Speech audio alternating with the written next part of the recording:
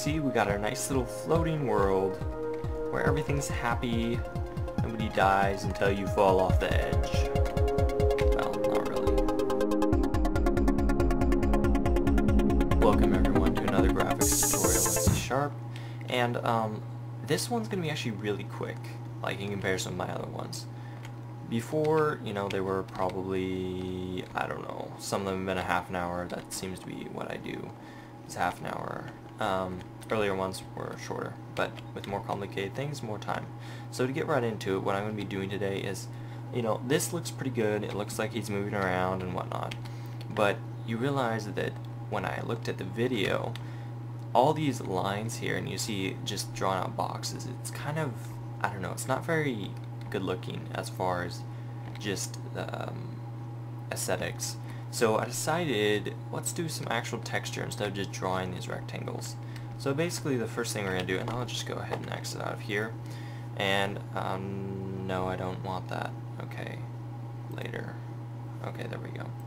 Basically the first thing that I want to do here is get another image in. So we have creature and background here, right?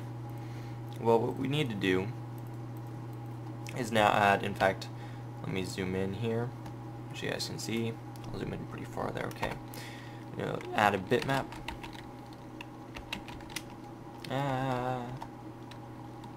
Yes, bitmap, and we'll call it texture, or grass, because I think I might have used texture already.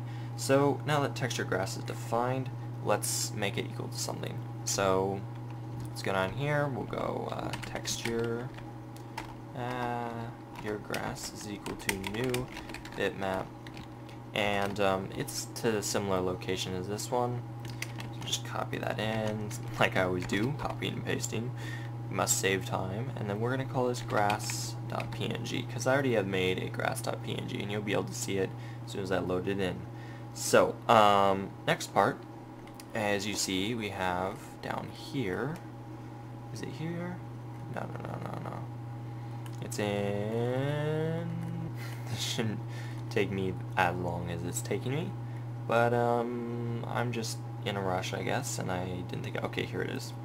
As you can see, right here, draw rectangles, new pen, brushes, dark sea green, etc, blah blah blah blah blah. So, let's see, instead of doing that, we're gonna actually do draw image. So draw image, and we're gonna have to do, let's see, can I set it to, just a second, point, it's gonna need to be a rectangle, but I'm wondering if I can just, okay, so I have to do them individually, each rectangle at a time. So here, in fact, I'm wondering, did I set this to an image up here? Draw image, draw. Okay, we're fine on that part. So I was just making sure that I drew it to an image before drawing it to the screen, which maybe this isn't, so don't worry about it. So for int I is equal to 0, and I don't think I haven't used I in this method yet, so is less than terrain rex dot length, and then I plus plus. So we're increasing by increments of, wrong bracket, by increments of 1, of course. And then this thing, we'll just get rid of that for now. And then in here, let's see, okay. So for, let's see, scg.draw image, we're going to draw it to, let's see, the image is texture grass, and then we're drawing it to, and let's see, terrain rex I.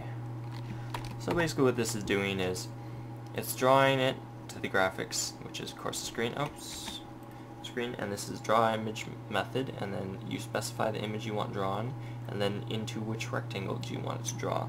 This is of course array, and we're selecting I position on that array.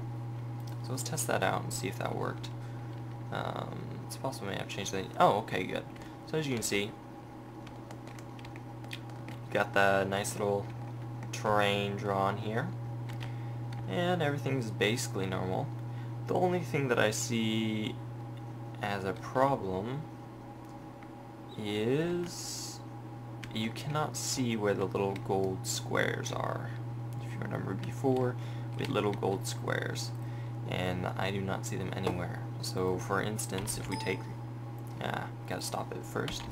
If we take this line out, well, look, there's lots of little gold squares you're supposed to pick up, right? Well, I can't see those, and that's because this is drawn afterwards, and it draws over the whole thing.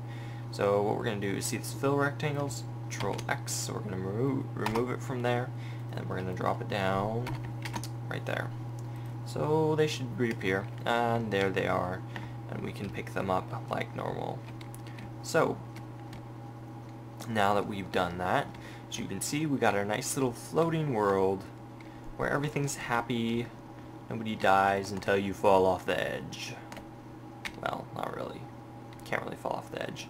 So, let's keep on picking up its golden squares, and while I try to think of something else interesting to show you. And actually, I do kind of want to check something, and I think I'm done picking up golden squares.